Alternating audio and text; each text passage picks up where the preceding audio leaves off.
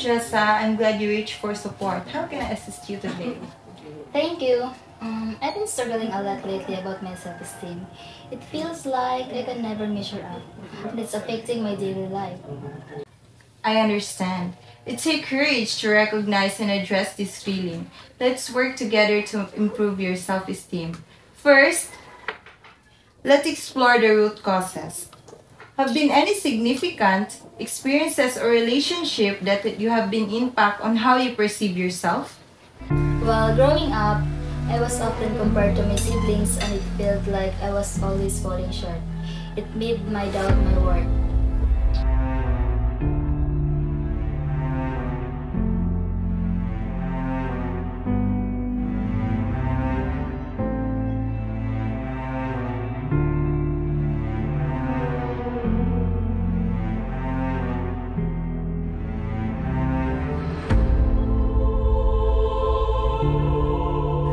It's understandable how comparison may have influenced your self-esteem, but remember, you have unique and deserving of self-image.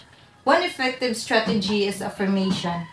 Have you ever tried using positive statement to counter negative self-talk? No, I haven't. How affirmation help? Affirmation are empowering declaration that challenges negative belief. Repeat positive statement daily such as I am capable, I am worthy of love and respect, or I appreciated my strength. Over time, they can reshape your self-perception. It sounds helpful. I give it a try. Great! Additionally, embracing self-care activity can boost your self-esteem. Engaging in hobby or exercises you can enjoy, taking time for relaxation, and practicing self-compassion are essential. Remember, self-care is not selfish, it nourishes your overall well-being. That makes sense. I should prioritize taking care of myself. Definitely. Now, let's discuss setting realistic goals. Breaking down larger into a smaller, achievable step help build confidence gradually. Celebrate each milestone along the way. And remember, setbacks are normal. They don't define you. I often get discouraged by setbacks, so this advice is valuable. I'm glad to hear that. Lastly, consider seeking a support network. Surround yourself with people who uplift and appreciate you. Joining a support group or talking to loved ones can improve invaluable encouragement during your journey. I reach out to my family and friends for support. I'm grateful for your guidance too. You're most welcome. Remember, building a self-esteem is a process, and it takes time. Be patient and kind to yourself throughout this journey. I believe in your ability to cultivate a positive self-esteem. Together, we will work towards your goal and a healthier, more confident you.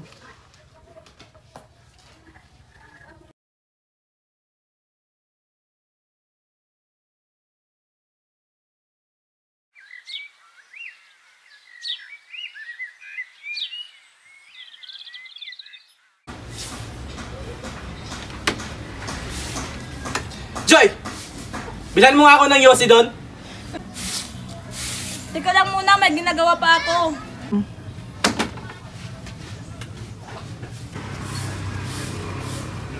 Pag sinabi mong bumili ka, bumili ka. Nakita mo naman, di ba? May ginagawa pa ako. Aba, sumasagot ka na.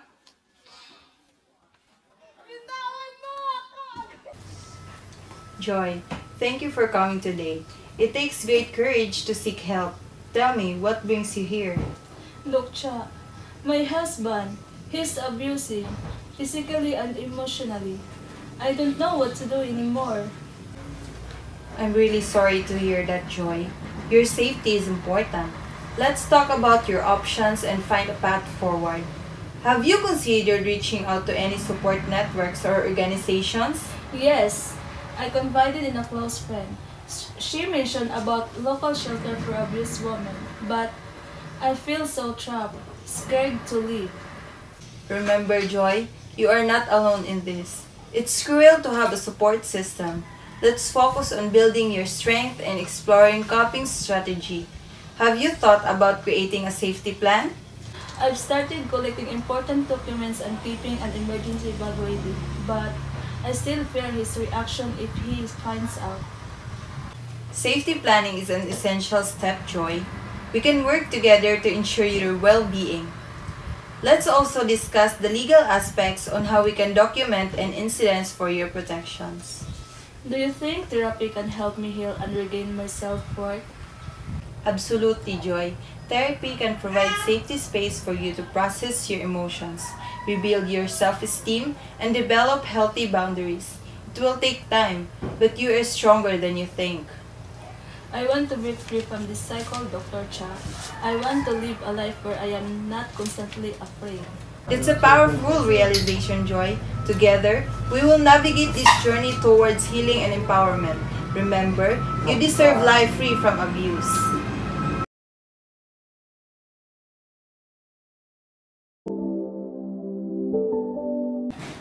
Good day, Mark. Welcome to our counseling session. How are you feeling today? I'm feeling frustrated, angry, and helpless. My anger is getting out of control, and it's affecting my relationship and daily life. I understand. Anger can be difficult to manage, but you've been taking first step by seeking help. Together, we can work on tools and strategies to help you control your anger. What are some situations that trigger your anger? It's usually when I feel misunderstood and disrespected. I tend to explore and say things I regret later. Pre, kailan tayo Pre, pupunta sa inyo? ligot tayo sa ilog, pre. Ewan ko pre, di ko pa alam. Ngayon na lang tayo punta. Ikaw bahala. Pre, Tala. sama ko, pre. Di ko ayaw niyo sa akin, di wag. Recognizing your trigger is an important step. Let's focus on some techniques to help you manage your anger more effectively. One technique is deep breathing exercises. When you feel anger rising, take a moment to breathe deeply. Focus on your breath and allowing yourself to calm down.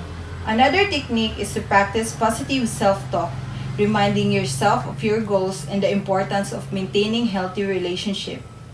That sounds helpful. I'll try to incorporate those techniques into my daily life. Great! Additionally, it might be beneficial to explore the root causes of your anger. Understand the underlying emotions and experiences that contribute to your anger can help identify healthier coping strategies. We can work together to develop a personalized anger management plan that suits your needs. I'm willing to do whatever it takes to control my anger and improve my relationships. Thank you for your guidance. You're welcome. Remember, change takes time and effort. I'll be here to support you every step of the way. Let's start the journey towards a healthier and happier you.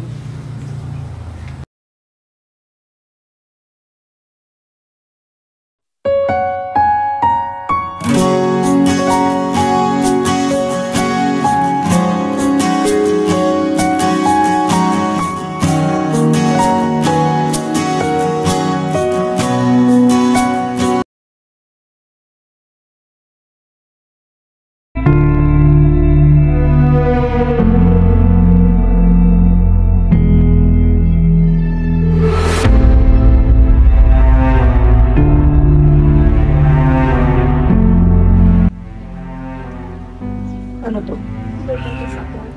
Ano? Buntis ka? Ayoko pa sa ganyan. Ipalaglag natin yan. Ayoko pa talaga. Ayoko pa maging batang ama.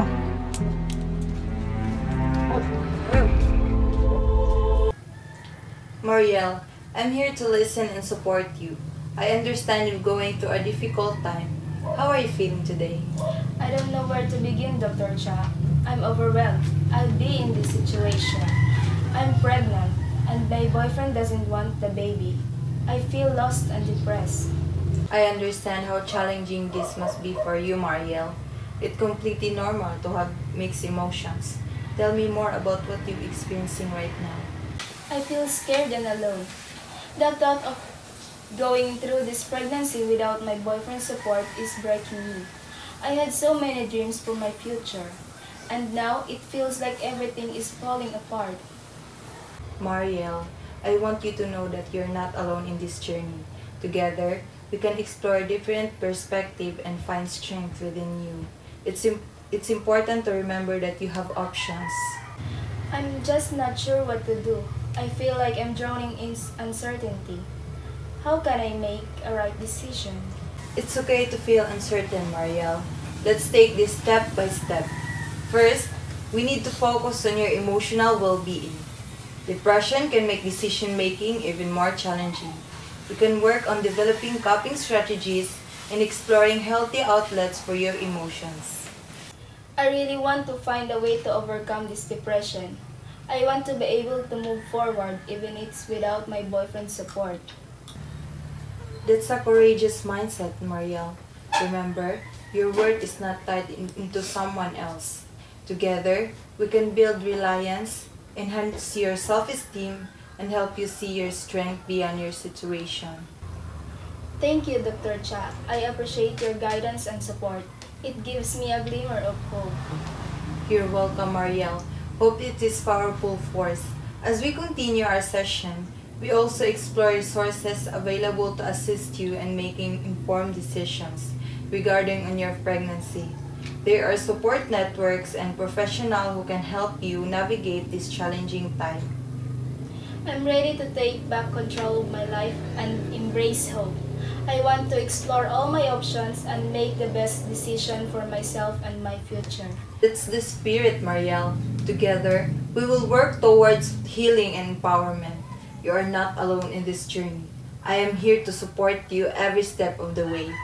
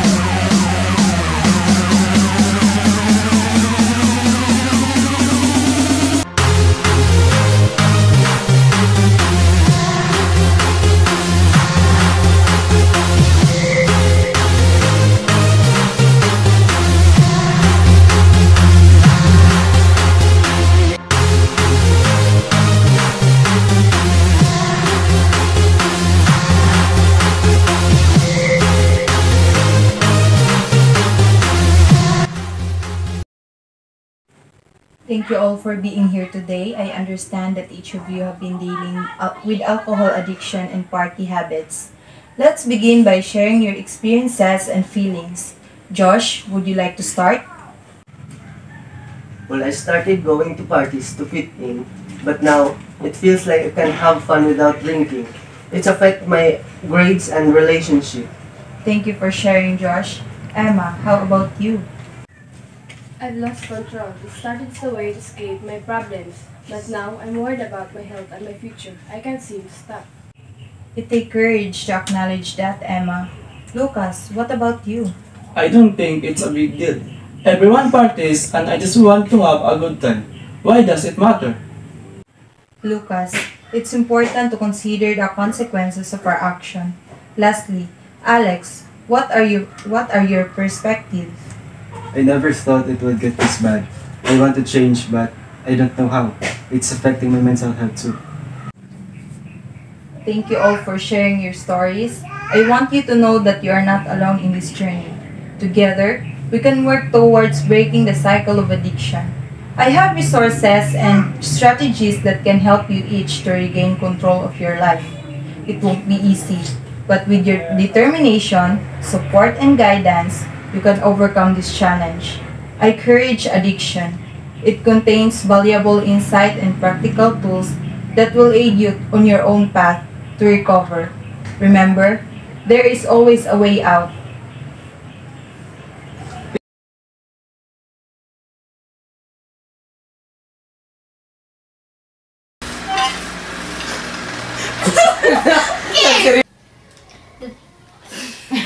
talaga my word.